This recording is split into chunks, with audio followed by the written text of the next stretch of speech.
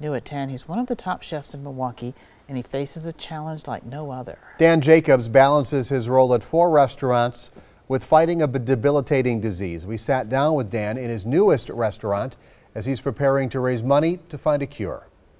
In the kitchen, time is an ingredient in short supply. Is this supposed to be hot? But Chef Dan Jacobs is up against the clock in a way he never imagined.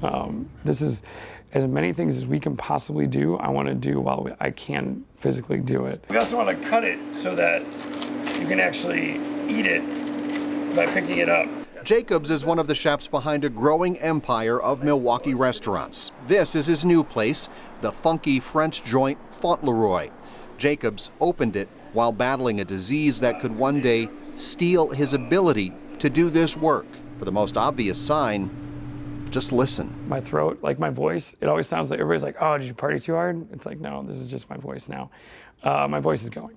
And that's I think it's the first thing people notice. Jacobs is living with Kennedy's disease. It's a rare, progressive neuromuscular disorder that is wasting away his muscles, especially those in his arms and legs. If I start getting real tired, I'll start dragging my feet, I'll trip, I'll fall.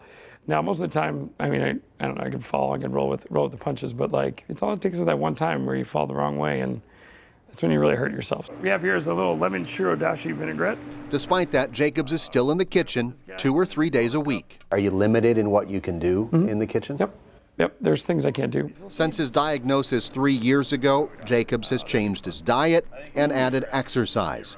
That and a lot of help pushes him through the bad days. That has kind of helped me, whether it's placebo or not, extend my ability to do things longer. He also finds strength in bringing attention to this strange disease.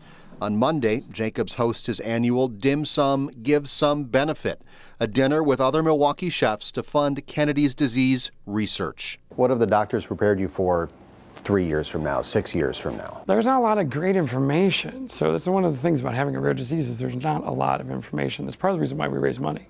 Faced with that uncertainty, Dan Jacobs just keeps working. So you end up with nice little chicken cracklings. Hoping to squeeze in everything possible while keeping his illness in check. Tickets are still available for the fundraiser on Monday. We have a link at tmj4.com. Also remarkable, Carol, with his business partner, Dan Van Wright. Dan Jacobs is in the running for the 2nd year in a row for a James Beard Award. So he is working at the peak of his career while he's still battling this disease. Let's hope they can find a cure. Yeah. It would be wonderful.